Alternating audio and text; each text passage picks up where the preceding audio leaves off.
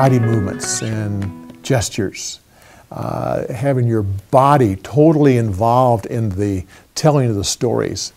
Who would like to be first to give us an illustration? Now, just go immediately into the story and use your body and your hands, your facial expression, your whole body to tell a part of a story.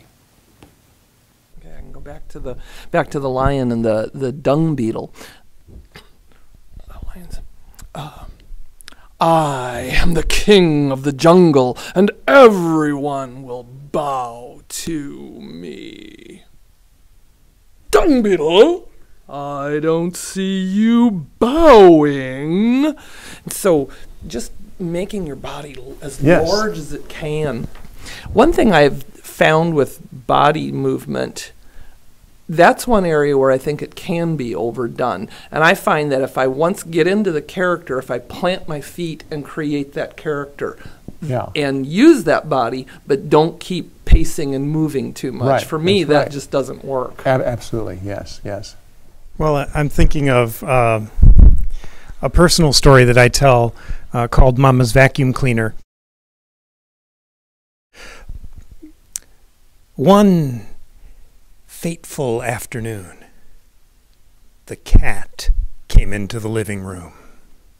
She was not a Siamese, but she thought she was. Every afternoon she would strut into the living room and curl up in the one shaft of light that came through the curtains of the picture window.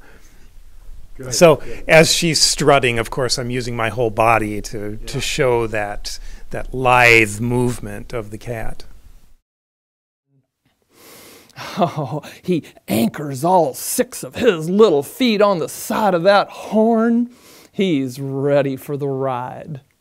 The bull leans down and goes after some soft spring grass, but it throws the gnat's body forward. He arches his back. He uses his antenna for leverage. He's like, yee-haw, ride 'em, cowboy.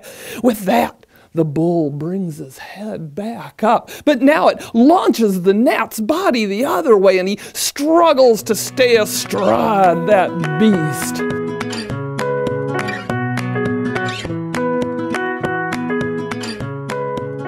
Nervousness, and of course we have nervousness as one of the tools that for storytelling, but the thing I say is you never should let nervousness gesture.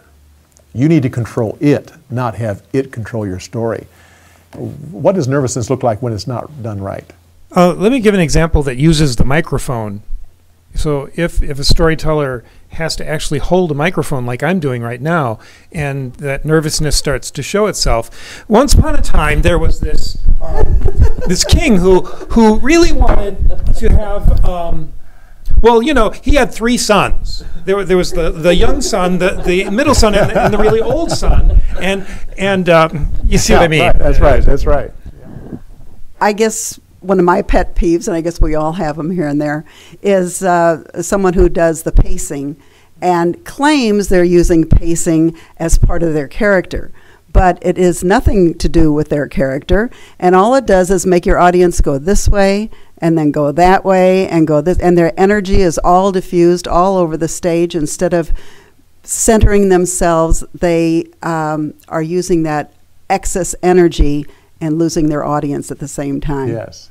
And I remember seeing a storyteller. She had long curly hair, and through the entire story kept pulling on that hair. Yes. And it had nothing to do with the character. It had nothing to do with the story. But she was obviously nervous and just kept pulling on that hair. So any of that, or tugging on the sweaters, tugging on the clothes, but that hair thing, that was.